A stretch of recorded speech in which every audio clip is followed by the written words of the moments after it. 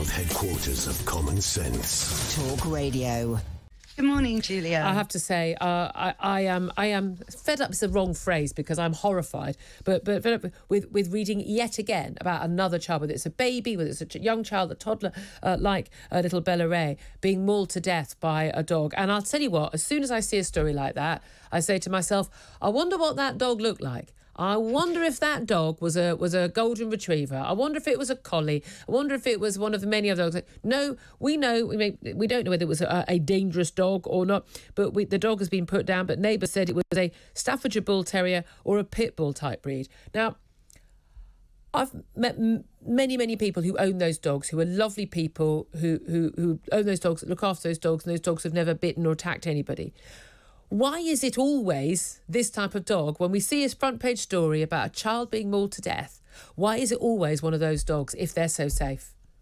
Well, the thing is, Julia, there are lots of stories of other types of dogs having bitten. Recent research, in fact, has looked into the fact you mentioned golden retrievers as to whether a staffy type dog is actually more aggressive innately than, say, a golden retriever or, say, the family Labrador.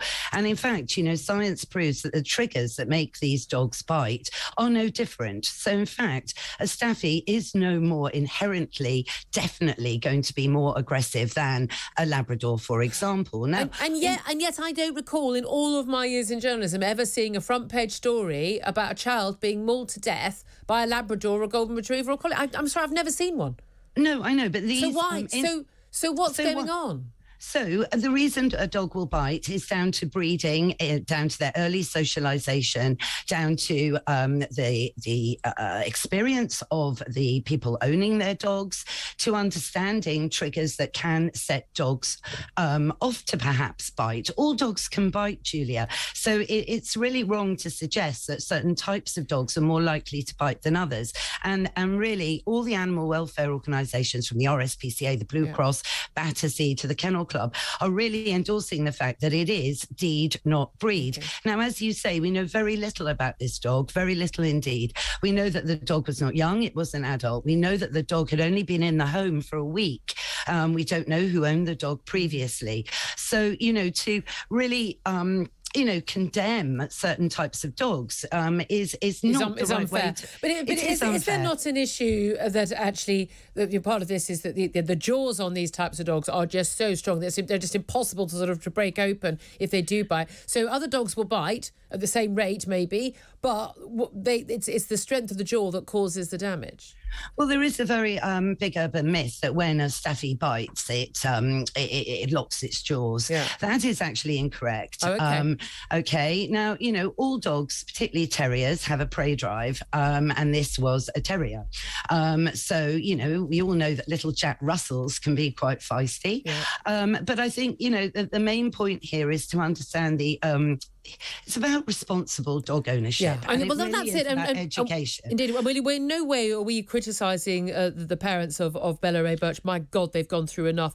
This is Trayshawn Bates and Ryan Birch. They've also got a young son as well. But they took the dog in only a week ago. They've got a 17-month-old and a young lad as well.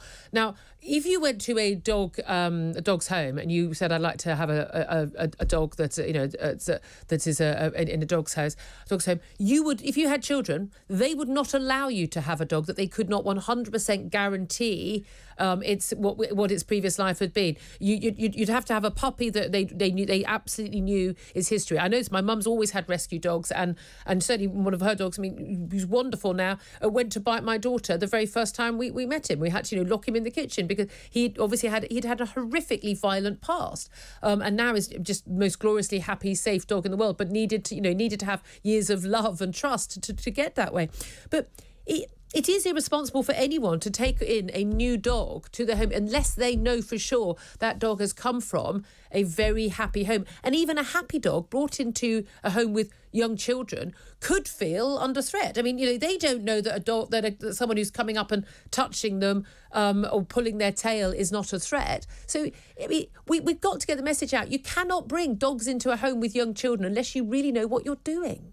Well, this is it, and people vary in experience with their dogs. And we don't know if this dog had ever seen a toddler before, their prey drive kicks in. Dogs are dogs. And I think part of the problem at the moment, during this puppy pandemic boom that we've seen through the pandemic, it's almost like a dog is a must-have accessory now. Yeah. People aren't really understanding the commitment that a dog is, or their needs, and the fact that they're not little people and they don't understand the word no. Because they don't understand speech. And we do really need to pay attention to understand what dogs are saying to us in dog language. And when you see these, there's a ladder of aggression where dogs give you a sign. There's up to 100 tiny body signals that dogs offer to show you that they're a little stressed in a situation, feeling a bit overwhelmed, and they might react, which is kind of self-defense for them to a degree. I'm not underlying that this is a tragic situation. And I do feel for this family, and nothing could have been worse. I can't imagine it myself. But I feel that, to condemn under Section 1 these 4 breeds, it's not really looking at the bigger picture. No, I do accept that, but I do think people, again, I don't know why anyone thinks they've got a couple of young kids that, bringing a dog in is going to make life easier. For anybody, it's an absolute tragedy. I wouldn't wish it on my worst enemy, but we're going to have to educate people more about, you cannot bring in a dog you just don't know the history of into your home when you've got young children. You just can't do it. It's not safe. Anna Webb, dog behaviourist, host of A Dog's Life podcast. Thank you for that. Really quick. Good talk. Hot talk. Bold talk. Talk radio. Listen on your smart speaker. Watch it live on your smart TV. The world headquarters of common sense. Talk Radio.